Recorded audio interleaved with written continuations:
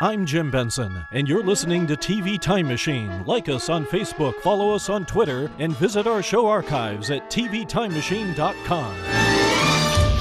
Today on the TV Time Machine, we welcome legendary ringleader of daytime television, Jerry Springer. Mr. Springer is a former politician, lawyer, and news anchor whose iconic talk show is now entering its 23rd season on the air. Over the next segment, Jerry Springer will discuss his life and career and the history of his outrageous and controversial daytime talk show. Again, for those of you intrepid enough to listen to this program, feel free to take a Springer break as we confront our past in order to battle it out in the present. Jerry, thank you for coming on board the TV Time Machine. Sure, thanks for having me. Now, of course, you're the host of the legendary nationally syndicated daytime talk show, The Jerry Springer Show. Jerry, tell us what we can expect to see in the near future on your show. Well, it's still crazy. I mean, the show's a circus, so I guess the circus continues. And I think what makes the show last so long and what works is just the personality of the guests. So, if you want a 1-hour escape from what normally ails you in life, watching the show, you'll have an escape, that's for sure. Now, has social media had an influence on some of the topics for your show? Not really. It's more probably what's happening because our show came before that. Right. So what has happened is that in the beginning, people were, in the early 90s, people were shocked to see the stories we had on television. And people would say, how can people talk about their own lives like that?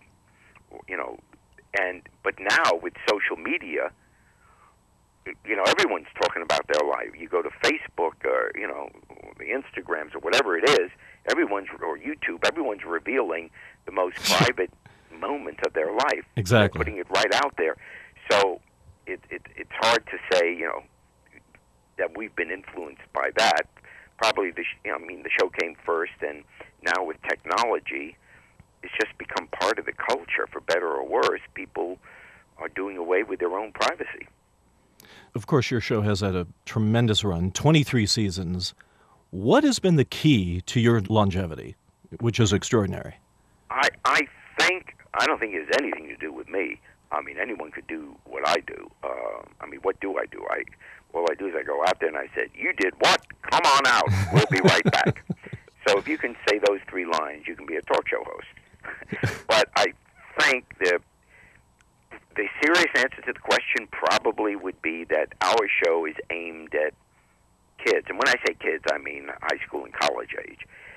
If you have a show that's aimed, let's say, at 16-year-olds, you can be on forever, because every year there's suddenly a new class of kids old enough to start watching, when mom isn't home, and the giggle factor and all that.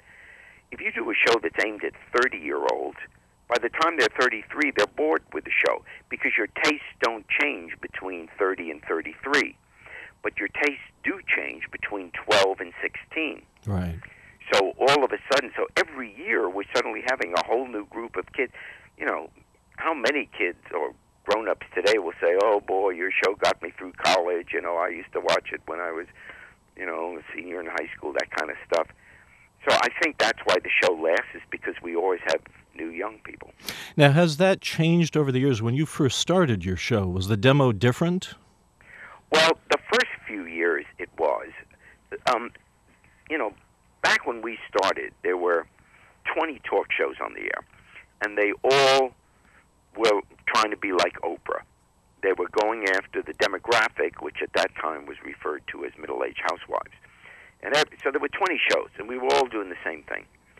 And then along came Ricki Lake, and we had been on for about 3 years at that point. And she really was the first talk show to go after the kids, the high school and college age. So one day, I'm walking down Michigan Avenue in Chicago, where we did the show, after lunch, with my executive producer, and I'm saying, just as a business model, why are we trying to be 1 out of 20 shows competing with Oprah's audience? Why not just be 1 out of 2 going after Ricki's audience, and then we'll get a much larger audience, because it will only be split 2 ways. So we decided from then on, I mean, literally starting the next day, from now on, we would only have young people in the audience, young people on stage, young subject matter. Well, as you know, young people are much more open about their lives, much wilder, much crazier. So every once in a while, our show would be crazy. Then Universal bought us and said, from now on, you're only allowed to do crazy. And that's in the contract. So if you call us with a warm, uplifting story, we're not allowed to run it. Wow. We have to send it to another show, and we're given a list of the shows that it can go to based on the subject matter. But we're not allowed to run those shows. So therefore, we're only allowed to do shows about inappropriate, dysfunctional behavior. And that's what the show's about. If I had signed a contract to host a show about basketball, right, every day we'd have basketball players on. No one would be saying to me, well, why don't you do a show on the impact of inflation on the world bond? It's a basketball show. Well, our show is about inappropriate behavior. So I know every day they're going to hand me something that's inappropriate. Now, are there dimensions of yourself or of your career that you wish people had a greater awareness? No, because, and the reason for that is, I think if you ever try to mix your private life, your personal life, with show business, you're going to ruin both. And all you have to do is look at magazines or a lot of these shows with celebrities. Every time they try to mix the two, something gets screwed up. So, when I go and do my show, I'm doing my show. That's me as a businessman doing what I do. But when I go home, that's my private life. That's my wife of 40 years. That's my daughter. It's my grandson. It's my family and my friends that I grew up with. So I keep that totally private because, if my daughter and, my family has to know that I view them differently than I do just everyone I meet on the street or on stage. Right. Because if it was the same, then obviously I'm not making them special. Right. So I want my daughter to know that it's not the Jerry Springer on stage when she's coming to me with a problem.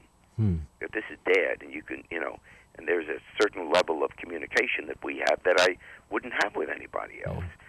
And I think that's important to keep. So no, I never mix the two. That's smart. Jerry, what have you learned about human nature, both good and bad, while doing the Jerry Springer Show?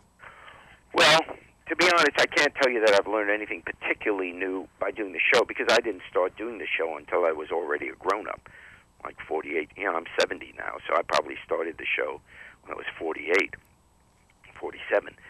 So, and I'd already been 10 years as a city councilman and mayor of Cincinnati, major American city, and then 10 years as a news anchor.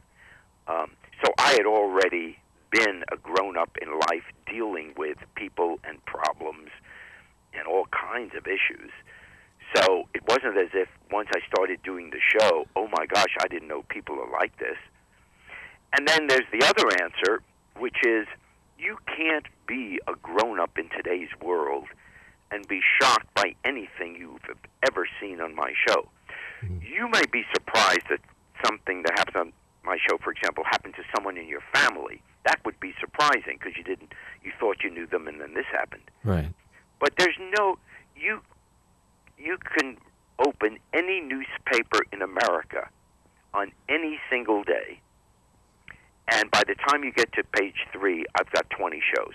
Right. So there's nothing that's surprising anymore. I mean, we could not possibly be as shocking as the real headlines in the world. So, I can't, honestly, it'd be disingenuous for me to say, oh, I was so shocked when I heard that someone had cheated on their, boyfriend.